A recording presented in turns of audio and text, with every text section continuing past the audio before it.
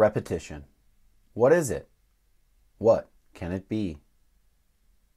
Repetition is the repeated use of words or phrases in order to emphasize a point. An arrangement using repetition can be impactful because it's not like ordinary speech. Most people do not speak using repetitive words, therefore it is more likely to stand out.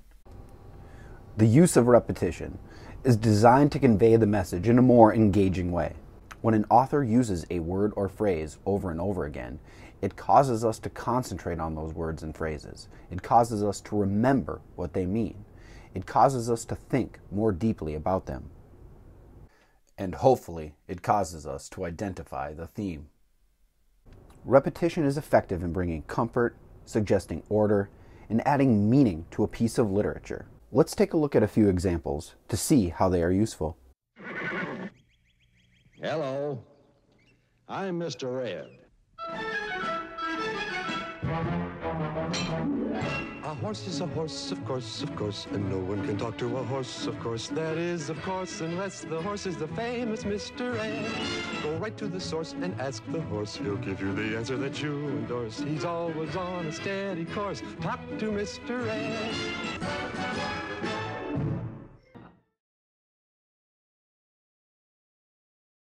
In the theme song from Mr. Ed, you can see they use the word horse and course several times. This repetition lets you know that a horse, who will probably defy your expectations, is likely a major part of this show. Martin Luther King is one of the greatest live speakers, and although his most recognized use of repetition is the phrase, "I have a dream," you can find repetition throughout his speeches and sermons. I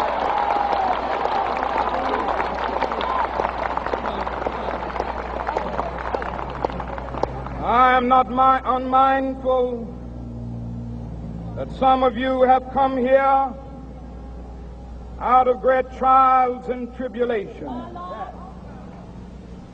Some of you have come fresh from narrow jail cells.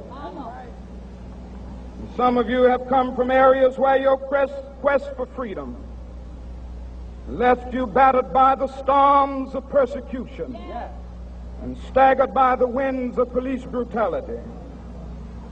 You have been the veterans of creative suffering. Continue to work with the faith that unearned suffering is redemptive. Go back to Mississippi. Go back to Alabama. Go back to South Carolina. Go back to Georgia. Go back to Louisiana. Go back to the slums and ghettos of our northern cities. Knowing that somehow this situation can and will be changed. Let us not wallow in the valley of despair. Martin Luther King Jr.'s use of the phrase, "some of you," lets the audience know that he understands their plight, and it helps him to gain their trust.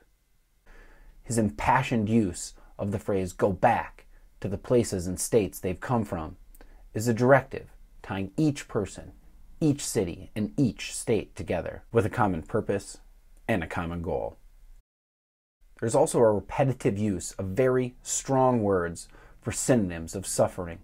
Things like staggered, battered, persecution, jail, trials, and tribulations. These all echo in the ears of the audience and lets them know he understands where they've came from and where they need to go.